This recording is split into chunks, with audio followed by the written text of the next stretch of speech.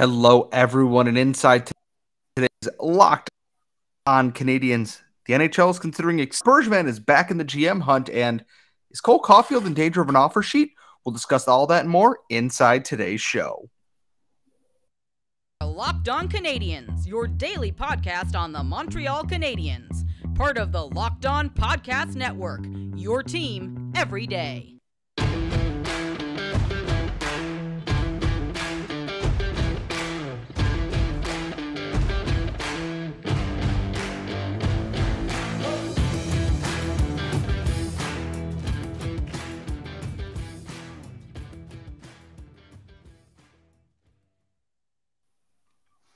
Hello, everyone, and welcome to episode 850 of Locked on Canadiens. Today's episode is brought to you by Game Time. Download the Game Time app, create an account, and use code LOCKEDONNHL for $20 off your first purchase. We are, of course, your daily Montreal Canadiens podcast, part of the Locked On Podcast Network, where you get your team every single daily podcast, SiriusXM, or if you're watching on YouTube, subscribe there as well. I am one of your hosts. I am Scott Mellon. I'm joined, as always, by the active stick, Laura Saba. And Laura, before we get into the Marc Bergevin potential news and the Cole Caufield speculation, the NHL wants to make the season longer, mostly despite people who have a 5 days a week podcast. And I'm curious, before we dive into that, how are you feeling about that? How are you feeling today? It honestly depends on how good your team is, to be honest, because I find that when the Canadiens are good and fun and exciting, I can't get enough. I know a lot of people complain that the season's too long already, the playoffs stretch out into the summer, blah, blah, blah, blah, blah, blah. But when the Canadiens are good, I want to see as much of them as I possibly can. And you know that even if they do make the playoffs, you know that it could be over in one round and, you know, you're missing them for another couple of months while the rest of the teams play out. It could be over in 2 rounds. But when your team is bad, when your team is like this year or last year, I would have wanted the season to be over in 48 games, if that. But I think it does open the door kind of a little bit to changing the way they do the draft lottery, to be honest, because if you remove the incentive to tank and instead what happens is they will go 84 games, but at the end of the year, once you're eliminated from playoff contention, your point percentage, like this is not a new idea. This is not a radical thing that I'm proposing. But if they do it in such a way where even after they've been eliminated from the playoffs, teams are still working really hard to win. I think there's an argument to be made that the 84 game season does not become as much of a grind as it ordinarily would be if you're being rewarded for with higher draft lottery odds, the worse you are. The weird part about this is that, and this comes from Russian Machine Never Break, where I saw the news earlier, is that the NHLPAs are reportedly willing to talk about an expanded 84-game schedule if the league agrees to higher than expected salary cap. This whole thing feels like a very weird negotiation, and the thing about this is the preseason's too long in a lot of cases. Like the Canadiens played, 8 preseason games last year?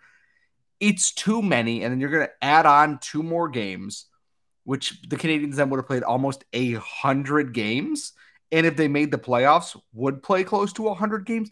That's insanity to me, because we talk about the quality of hockey and putting the best product out there. My thought is, why not? I get that revenue is based off the amount played. And it seems like a point that if they reduce the games, you're going to get better quality hockey out of it because players will have more rest, more time between games and everything. I don't know if I love adding 2 more games on. And admittedly, my thoughts on that are based on I don't want to watch what's left of the Montreal Canadiens play hockey for an 83rd and 84th game. It was a struggle to get through 82 when they were I'm not even going to say they were healthy for any of it. I think they had a fully healthy lineup like 3 times all year. I don't know if I love 84 games, though, just because it feels like now we're dragging the season longer.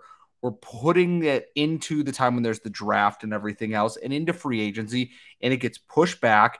And then that means the next season is starting closer to the end of the last one there.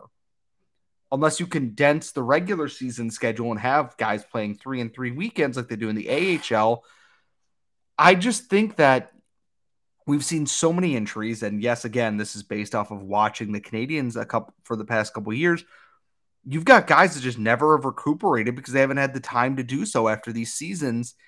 And I get why. They want to have that cap go up so their players can get played more. That is what the PA should be advocating for, is better working conditions, better pay, etc. for their players. I just don't know if 84 games is the way to go about that. And I worry about the quality of hockey, the potential injuries, and just guys not being as rested going into the next season. And maybe I'm crazy. It's not that I don't want to watch more hockey. I love watching hockey when I get the chance to, but it feels like we're jamming too much into a time frame that doesn't really call for it at this point. And I forgot to undo my mute button before I started talking. I said that's exactly it, because jamming a bunch of hockey that nobody wants to see into a shorter or into the same amount of time. Honestly, I know it's only 2 games, but the season should be shorter as it is when you're dragging along, and the reality is that most teams have up and down seasons, right? So on the one hand, you do have more of a chance to recuperate after, or to make up for, let's say, a losing streak or a slump or something like that. Like, it gives you more opportunity to correct that path. But I still think at the end of the day, that's only 84 games is only really viable if somebody wants to watch the product. And how many teams can you honestly say every year are worth really watching every night? And I think you're right on that, is that it's expensive for fans. Like, how much more season tickets going to cost if you're adding, and maybe it's 1 game on the road, 1 game at home, because it's balanced 41 and 41. So obviously there's no point in making an 83 game season, but also ask yourselves, and I'm asking Leaf fans, I'm asking Senators fans, I'm asking whomever, do you really want to see the Montreal Canadiens that often again? The Canadiens played the Senators, 4 this year, plus 3 or 4 times in the preseason. They played the Leafs 3 times in the preseason.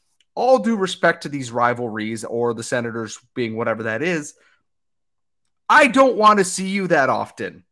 I'm sorry, I don't. And they would probably add a divisional game for that.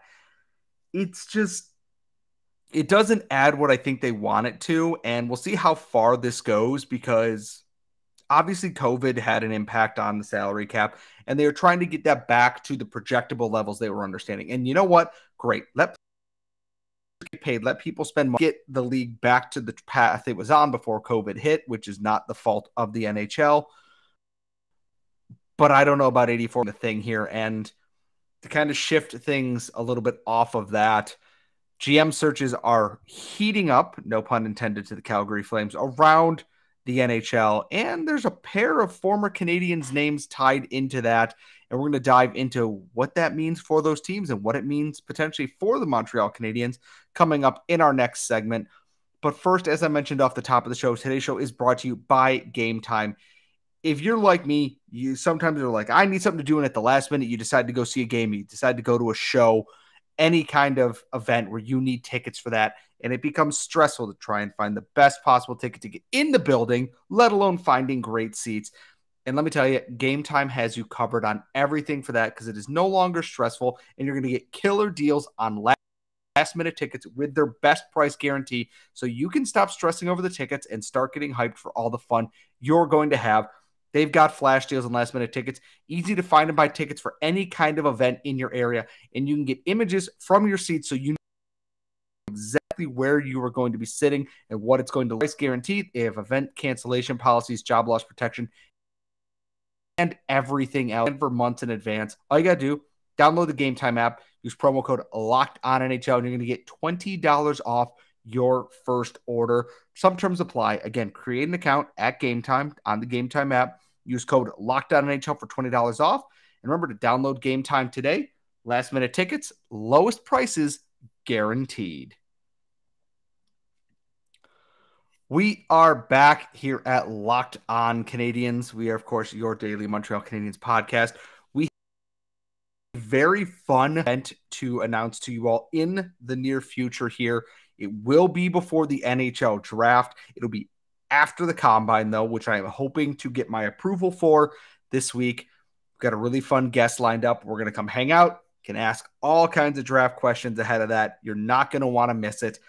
But if we're getting back into what y'all came here for, the GM search is heating up across the NHL at this point. Some have found their GM, Craig, now the GM of the Calgary Flames, with apparently Dave Nonis as his number 2. And that is not a poop joke. That is actually what Dave Nonis is. He is his assistant, because his interview was very impressive, apparently, which I say there's an article comparing Dave Nonis to a potato. Anyways, around the NHL, since the GM searches have started after Brad Treliving left and other people have left their posts or were fired or had a messy breakup on the way out from Toronto, we've seen coming up a lot in these searches is that teams want someone with a little bit of experience, and we keep seeing the name of former Montreal Canadiens general manager Marc Bergevin, and Toronto is the latest one where his name is cropped up for an interview. I believe he popped up in the Calgary interviews. I want to say also in Philadelphia. The Penguins apparently have interviewed him as well, and now Toronto may be on his radar as well, along with Scott Mellanby in Toronto, which I got to be honest, I did not expect to see Marc Bergevin back in a potential NHL front office so quickly. Not even related to the Logan Mailloux drafting, just because I thought man needed some time away from that main spot there, because the job in Montreal aged him 30, 40 years by the end of that Stanley Cup run. Honestly, I feel like once you've been at the reins, you probably can't wait to get back in the saddle. Like, it is a high stress job, but if you go from that to being a special advisor or consultant or, fishing or whatever, it must be a huge loss in your life to have, to have downtime like that. So I wouldn't necessarily be surprised that he might want to be, or he might be interested in interviewing. But here's the thing, like, I'm going to go back, not just to the Logan Mailloux thing. He did release a statement that he said that he was unaware of what was going on with the Kyle Beach situation back in Chicago. But, the more that comes out about that, and the more that gets swept under the rug about that, the more it becomes clear that people knew what was going on. And how did he not hear it all, being part of the organization at that time? They kept insisting that he didn't know. We even talked about it. We're like, we don't know. He released a statement, blah, blah, blah. There's nothing tying him there. But he was part of that. And then the way that he handled the Logan Mailloux thing, not even the drafting him when Logan Mailloux said he didn't want to be drafted, but also instead of being the one to take ownership of it, throwing Trevor Timmins out there to be the face of that decision. I don't know that that's something that the people want to see in their general manager. Like, I would have not done that. And the ultimately, yes, there is the head of, whoever the head of your scouting decisions is, whoever the bottom line is with your scouting decisions, but you are still the general manager, and you still sign off and veto on decisions like that. So I don't, the way that he handled that doesn't necessarily, scream to me excellent manager. Obviously, in Montreal, he had varying degrees of success. We've talked a lot about his track record. He was too married to his coaches. He was too married to grit, not enough on skill. He did take some risks, and those paid off. It was a very mixed bag. The Canadiens got to a Stanley Cup final under him. Yes, that's true. They also, they got to see quite a bit of fun playoff runs. But at the end of the day, he didn't bring a cup to Montreal, and he didn't set the team up for success to the point where now they're in a rebuild. So I don't know that that's a great track record as a manager. So I get why he wants to be back in the game. I don't understand why other teams are interviewing him. My thing with the whole he didn't win a Stanley Cup thing is, and I say this about Kyle Dubas right now too, is that it is very hard to win a Stanley Cup. It is extremely hard. You need a combination of good luck and great players and so many things. It is hard to win a Stanley Cup. I cannot necessarily hold that against Marc Bergevin, just the same that I wouldn't hold it against every other GM potentially.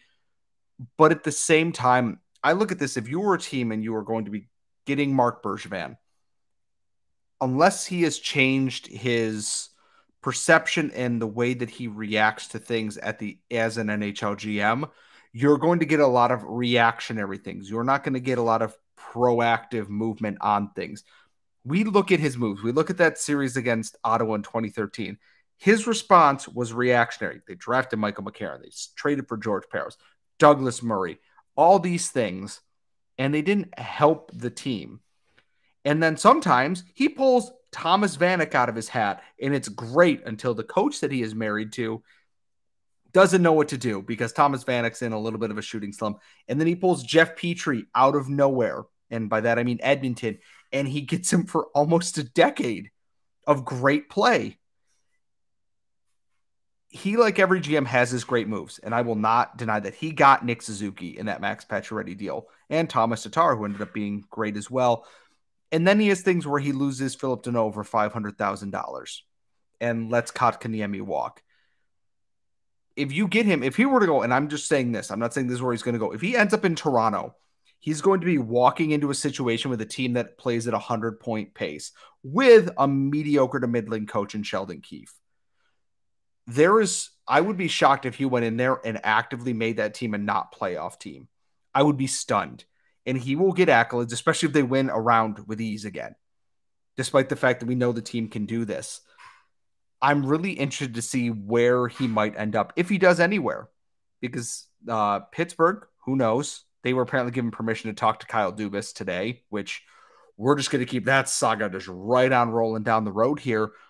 There's enough smoke around his name, though, that if he doesn't get hired in this immediate round of things, when someone gets fired inevitably in the upcoming season, I wouldn't be shocked if he's the first one on that list to go to a team there. And this isn't say he had his good moments as Canadiens GM. I don't want people to think that his entire time here was a bust. It could have been better, and hindsight is 2020 in that regard. But he had his moments, and I do think I would be interested to see what he would do with a team like Toronto. If even Pittsburgh is a team loaded with veterans, guys Marc Bergevin loves, that's for sure. Two different situations, though. Pittsburgh's in a little bit of both are in cap spots, but it'd be interesting to see what Marc Bergevin can do with that. I'm curious what the other people's thoughts are. Are they surprised to see Marc Bergevin back in the GM seat so soon? Because we thought for sure he's going to hang out in LA until either Rob Blake gets fired or he gets promoted. But here we are. Laura, do you have any more parting thoughts on that before we go into our final segment? No, I pretty much agree with you. I think it's interesting. I think he'll get success if he inherits Toronto. Pittsburgh is a bit of a bigger question because just before we started recording, it seems the smoke is more and more around Eric Tulsky of the Carolina Hurricanes, somebody who's a delightful person, incredibly intelligent mind, and that's going to be really interesting to see what happens there. But I just think that, you know, going from Kyle Dubas to Marc Bergevin isn't necessarily going to be the right move if that's the way they go. Yeah, it's very interesting to see. Do they go the younger, not younger, but I mean younger, but the more new age route with an Eric Tulsky or someone like Hermanos, who's been doing a good job in Buffalo that Sabres fans maybe don't want him to go? Or did they go Marc Bergevin? Do they go Scott Mellenby? I mean, Dave Nonis just got hired again. Anything is possible, the good and the bad in that regard. So we will obviously keep an eye on that and continue talking about it. However, speculation time. Cole Caufield still isn't signed. Are we afraid of an offer sheet? What about a deal that one of our listeners sent to us in an email? We're going to get into all that coming up next. We are back here at Locked On Canadiens. So it is May 22nd at 6:59 p.m. Eastern. Cole Caufield has not signed an extension or, as far as we know, been offered an extension by the Montreal Canadiens. And now, Laura, we've discussed this. We all think he's going to be signing here in the near future. I don't think either of us are afraid of that not being a thing. Are you afraid of an offer sheet? I'll be really honest with you. I think it's not out of the realm of possibility. I think it's unlikely. But I think that we do need to kind of think about what the Canadiens are going to have to give up if they if they don't have a Cole Caufield in their future. Sorry, what the Canadiens are going to have to do to replace Cole Caufield if they don't have one in their future. I think so. I do want to point out this is a listener proposal that was sent to us, and it is the off season. There is nothing going on. So if you want us to discuss things, please suggest them like Christian G has, because we really appreciate these topic ideas, and anything goes. It is the off season. Tell us what you want to hear. And this one was a good one. Scott, do you want to read the potential offer sheet? I think there was a silver lining in that email. Yes. So here is this from Christian G. It says, I will get hate, but I live for it. So here we go. 1, love your attitude. Be chaotic always. Hypothetically, Philadelphia offer sheets Cole Caufield, and there are 2 possibilities. Over 10.5 over 7 years. That equals 4 first-round picks. And then $9 million times 7 years equals 2 firsts, 1 second, 2 thirds. I believe that is in Christian's thing. Someone can fact check us on that. If this year's Philly pick is included, which it would be 7th, and then also next year's. Now that means we could pick 2 of these: Mishkov, Smith, Leonard, Benson, Yeager, and I hate to say this, Reinbacher. Not that he's bad. It's just a safe pick. I believe those are players. Sorry if I missed any other players, which who knows with the draft, there could be anybody in there. And just remember, Philly has to make the playoffs, LMAO. Do you match Caufield at $9 to $10 million over 7 years? Then, if not, maybe we can trade for Bedard now. Haha, just kidding. Maybe. I believe that's it. Have a great night. The biggest part of this is that it becomes I don't want to say a test, but where is the line in the sand when it comes to a Cole Caufield contract? If the cap had gone up, like we had talked about a little bit over originally in the first segment, is if this had gone up $7 or $8 million from this offseason forward, okay, I can see giving Caufield a little bit more money. The fact of the matter is, it has not. It's going up, I think, maybe $1 million if you're lucky. I'm wondering that if you're going to get 4 first-round picks, I'm tempted to say I take it, but my line in the sand is probably around $8.5 million a year for Caufield right now, just because he had that weird half season, which we realize is a Dominique Ducharme thing, and he was injured last year. The sample size around Cole Caufield is not large. We know he is great in that sample size. This is not to disparage Cole Caufield's sample size in there. I just worry so much if you're giving him $10 million, are you going to leaf yourself and you're not going to have enough cap to sign the supporting cast there? You do not give Cole Caufield $10 million a year. I love Cole Caufield. I absolutely adore Cole Caufield. He some days is the reason that it's worth being a Canadiens fan. In the last couple of years, it's been really rough, right? I would not give him anything north of $9 million. And $9 million is pushing it only if there's an offer sheet. Now, if you're the Philadelphia Flyers, do not listen to what I'm saying right now. Go away. Close your ears. Go look at Cam York. If you're the Montreal Canadiens, though, I honestly feel like he should come in at around $8.5 million, up to $9 million. And I want it to be less than $9 million. I think that, as a lot of people have pointed out, you can't tie up that much cap space in one person or 2 people. If you look at him and Nick Suzuki as a duo, you can't tie up that kind of cap. Like $18 million you'd be talking about if you gave him $10 million. Like, it's not okay. It's like, it's not, I guess it's not an efficient, it's not a smart way to run a team. It's not a smart way to manage your cap. I think also the other thing too, is that if you look at other players who are making $10 million or more, they're better than Cole Caufield. As much as I love him, and I really, really do. Now, the people who are saying he's not even worth $8 million, I disagree with you. You're wrong. You're wrong. There's some haters. There are some haters that think, he's small and that means anything. It doesn't. It's not your size. It's what you do with it. And Cole Caufield is very smart about the way that he uses his size. He's very agile. He skates between people. He skates through people. You can't get him off the puck, even though he's tiny. I don't see his size as a reason not to pay him. I look at his skill. The one big question mark that I have, and this is the thing that the fear that I actually do have, is not that there's going to be an offer sheet. It's that there's going to be a bridge deal because of the shoulder, and they want to see how that plays out. And I don't like that, because if you give him a bridge deal right now, you are going to be paying $10 or more million 2 or 3 years down the line. And that's not what I want for Cole Caufield, as much as I love him. Like with that offer sheet, I look at that and go, that is a lot of tools to rebuild. Can you find your Cole Caufield replacement in there and develop them so that when you are ready to contend, you have him there? Which admittedly also, it makes the Canadiens infinitely more boring to not have Cole Caufield on the team. I always want Cole Caufield on this team here. I'm wondering if they go somewhere in the middle, and I'm talking like 4 or 5 years versus 7 or 8, and not a bridge deal, which is what, 2 years, give or take.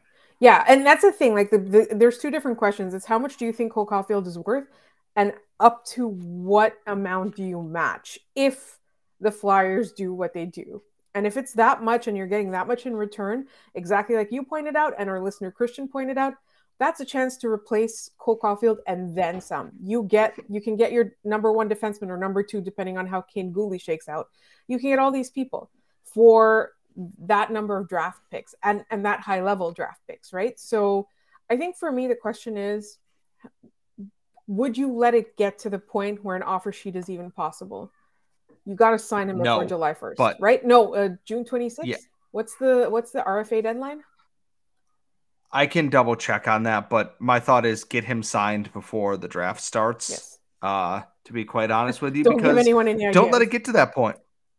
And also, since we're using the Flyers as an example here, remember, the Flyers could have just drafted Cole Caufield, and they didn't. And they picked Cam York, which is very funny, mind you. So tell us your thoughts on where do you draw the line at Cole Caufield's next contract in terms of dollar amount. Tweet us at @LO_Canadiens on Twitter, LockedOnCanadiens@gmail.com. In our comments, just don't be a jerk if someone disagrees with you. It's a pretty simple thing. Follow us on Twitter at @LO_Canadiens. Of course, follow myself at Scott Matla. Follow Laura at The Active Stick. And folks, we will see you all next time.